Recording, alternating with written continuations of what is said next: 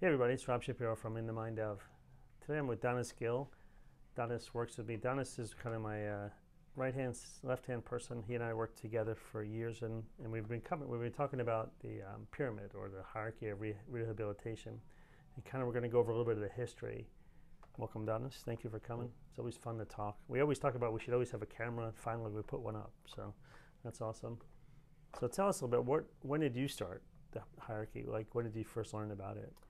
So even a little further back than that, like I remember getting started as like a new clinician and kind of having that feeling of like I want to help people, but I didn't really have like a good structure or basis. Even like you go through stuff in school, you learn how to do the basics, how to learn your anatomy and all this stuff, but you don't really get like a specific thought process that like makes sense with patients. So um, I started out working with Rob Panariello and Tim Stump in our clinical excellence department, and they had this system that came from Vermeil. So Vermeil, he's a strength and conditioning coach, one of the legends in the field. Used to work with the Bulls and San Francisco 49ers. Really good friends with Rob. Uh, so he had this pyramid system that went over the different level of physical qualities that were required for people to reach that athletic ability. So Rob took that idea and then incorporated it into more of the rehab process. And to me, I was like, that was the first time I was like, oh, that makes so much sense. It gives you a nice system that you can follow and systematically think through how to take somebody from where they're at to where they need to be. And it also gave us a way to assess where they were in that continuum. So Rob and Tim took that and ran with it and essentially used it as a basis for what we have today. So like it was good to finally have something that worked. The other side of it too is when you come along and you saw the need for having a really good rehab-based evaluation system, because the system that we had was really just based on how to get like an athlete from decondition all the way up to high performance, but you had a lot of good insights as to how to classify in a simple way patients so that you can get them started from where they were. So Earlier stage. Yeah, and the cool part, and then we were talking about you and I kind of came in with the evaluation part, and then you'll see in the pyramid we added the pain part. Because we're like, we're not, Rob and group were working with these athletes. They had pain, but pain wasn't sometimes their primary thing. yeah, And they probably assumed automatically that they got into that more higher level stuff that somebody had taken care of the pain. And, we have to teach our people. A great point before about, always teaching and, you teach these great things and like all these things and it says, okay, now just treat. And then they kind of have these list of things to treat, but where do I start? yeah. And this, I think of this, and it's been great for me, and it's so simple, but to me, it's like a roadmap. Like, where do I start? Okay, I did an evaluation, and I put them in some type of classification, which is great. It gives me an idea how to predict how they might do, right, based on the classification. Then we started doing the pain part, because where were we thinking with the pain? It's like, all right, if someone's in 7, 8, 9, 10 of the pain, it's really hard to do anything. I mean, your goal is to calm the pain down. That is your goal. Your goal is not to have them run 10 miles that day. It's the pain component of it. It actually reminds me of one of the mantras that I had when I first started, which This is a big mantra guy, you'll see. yeah. So like for me again, now having a system to really use and kind of lean into, I started kind of developing little things that I like had as my own little self-made system. So one of the little mantras I had was like, pain and swelling inhibit muscle function. So that kind of went into that whole part of like, hey, if you have too much pain, that's not going to let your muscles function. So how are we going to train somebody to start become more functional if there's so much pain that's preventing it from happening? So making sure that you're getting that person through a low enough pain level that allows them to actually move their muscles and engage that without it being shut down. Yeah, interesting part. Like in the whole PT world, there's the Maitland, the McKenzie, and the thing we had to early on deal with is our company grew, and we had people from all different types of approaches, and what's good about the pyramid, in my opinion, is that the pyramid, it doesn't matter what you do. Whatever your approach is to pain, whatever your approach is to mobility deficits, you manipulate, I mobilize, somebody does muscle energy. Doesn't matter as long as we went through a thinking process. And I think that's kind of, for me early on, and then as a student, it's like, all right, it's okay. I don't have to learn a specific system. Maybe we can learn techniques that work best, and that's okay. Yeah, what I like about it too is it becomes sort of like an algorithm. So it's an algorithm of how the body works, which is kind of how, like, early on how I approached rehab is like, if I understand how the body works, then I understand what the body needs. So the hierarchy gave me a structure that essentially taught me how the body works and likes to progress. So if you know how, it's like being a mechanic is an analogy I came across not that long ago. It's like, if you're a mechanic, what makes you a really good mechanic is understanding how the car works.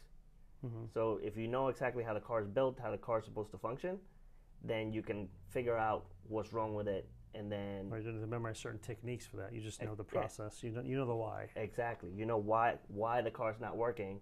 Then you can use whatever technique or tool you have to then fix that specific problem. You don't have to know the tool. Like, if you know what the problem is, then you can pick the appropriate tool. Or you make your own tool. Exactly. You can make your own tool. Yeah. So, but in that case, if you know what the problem is and you know what you need to do to fix it, you either, obviously, you may only have certain types of tools available to you. In our case, in rehab, maybe you only know Maitland, maybe you only know McKenzie approaches. This way, you can use the knowledge that you have and then treat the issue based on the needs of that patient. And then we always do like a Maitland-esque, like test, retest. Yep. So what do you do? Well, I'm not sure. Let's see what the category, do a technique, retest what we're trying to find, which is good. You had said something recently, which I thought was interesting. You get excited about talking about the pyramid and the thinking process, and I think recently you said you talked to somebody and they kind of looked at you and go, well, that's basic. And then I think they the light bulb went off. Remember that one? Yeah, and I said that the basic is good, but if you have a good understanding of what the basics are, then you have something to fall back into.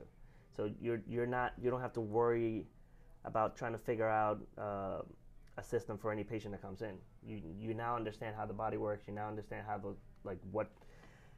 that patient actually functions, so you can assess what's going on and then solve their issues. So even though it sounds simple, it gives you a way to kind of organize your thoughts. Simple is sometimes right and refreshing. Yeah, right? exactly. It's not a crazy system. You have to kind of learn. You just got to understand the process and do your checklist. And one of the biggest things that, like, as a new clinician, like for me, I was looking for that kind of protocol approach. Like, all right, if I see this, then I do this. And that I feel like a lot of times, like either students and even myself when I first got started, was, if I see this, what do I do?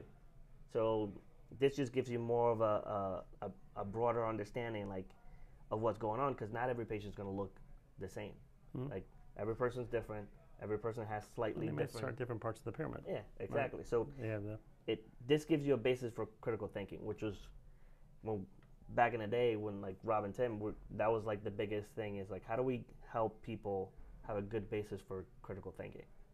Because anything that's within our thinking scope, we can figure out quickly because we have enough experience.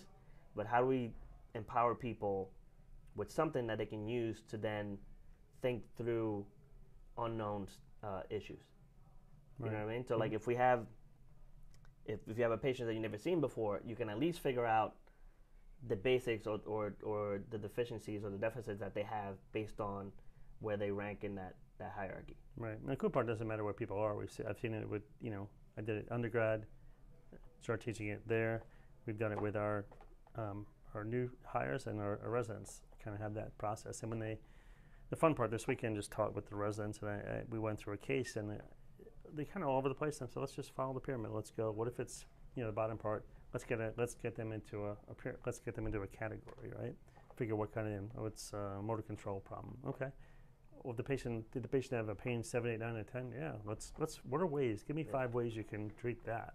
Yep. And in multiple ways. You could do reflex stuff. You could do positional stuff. You could say, take your meds. We're going to do modalities, but know where you are, and don't just start doing. I mean, one of my, we'll go over. I'd love to do more of these, and each time go over understand each part of the pyramid in more detail. Yep. But sometimes I'll find, like in the clinic, people doing like bird dog exercises, but they're all over the place. They've kind of missed part of the pyramid. They're thinking they're in the strengthening or even a higher level, even becomes power or whatever they're doing, realizing that they missed. Somebody just doesn't have the mobility to get into that range, and they're getting it from someplace else. And that's what the beauty. If you just kind of go through it, you can really kind of guide someone through a program well. Yeah. One of the best things that happened to me in like early on in my career is working with a PT who was a younger PT, and he basically asked me pretty much for everything that I did with the patients or all the things that I tried to do with them. It's why, and that was like that got stuck with me because I was like, he's gonna ask me again. I was like, anything that I'm teaching them or showing them or technique, he's gonna ask me why, so I have to have a good why or a good reason. Which back then I was like, this is annoying, but now I'm like, it makes perfect sense. You have to have a why for what you're doing. It's still a little annoying, but okay. Yeah, but you still have to have a good reason for why you're doing the things that you're doing. There has to be a reason why you're trying to execute that activity. It can't just be like, this is what I saw somebody else do for this condition. Right, because it might not work. That person has a different, they might have different part of the pyramid. Yeah, just because it worked for somebody else doesn't mean it's going to work for everyone. Right. Cool stuff. Yeah, I think that's what we'll do is I'd love to, in future stuff, kind of go through, little by little, we'll kind of talk through the pyramid. Yeah, and I think going a little bit more in depth. We also have a couple Technique Peak videos on the YouTube channel too, so we're going to put out some more of that stuff. But, you know, people in the comments, if you have any questions about the system, we'll be more than happy to answer those questions too. So feel free to drop a comment below. Yeah, the two of us were kind of, when we get together, this is perfect. This is like putting on a microphone. This is Donis and I having a beer. Yeah. You know, what about this? What about this? What about what part of the pyramid? How do they do it? How do we get people to do it? So kind of finally put the camera in front. And I really think to me, it's exciting. Every time I explain it, it's like, wow, simplistic, but how cool is it that we can kind of guide someone through. And it's nothing, usually, like we talked about, it's nothing different than you've already done. It's just now giving you a little better structure. What we think is it, what I think, you think, a little better structure. Yeah. A little more efficient, more effective. Something you can lean on. Like even through our onboarding process, we tell people like you fall to the level of your systems.